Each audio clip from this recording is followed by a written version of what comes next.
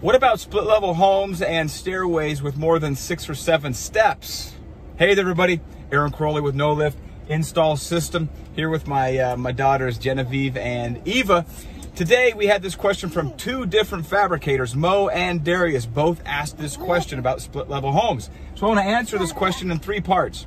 Number 1, in reality, until Elon Musk devotes some of his brain power and some of his excess resources to the discipline of anti-gravity, we're not going to easily solve this conundrum.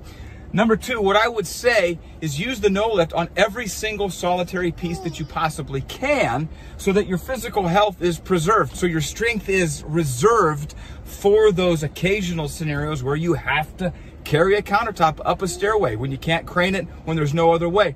Number 3, what I would also just mention is that once you get into the work area, you still have a lot of countertop scenarios where it would be a massive advantage to have the no lift. Tilting countertops up over steel supports, rotating L shapes or corner sinks into the horizontal position so that you can slide them into place. So Mo, Darius, great question. Thank you for the opportunity to answer it. If you've got a question for No Lift, let us know. We'll do our best to answer it here. And remember, with the No Lift, no installer retires before their time.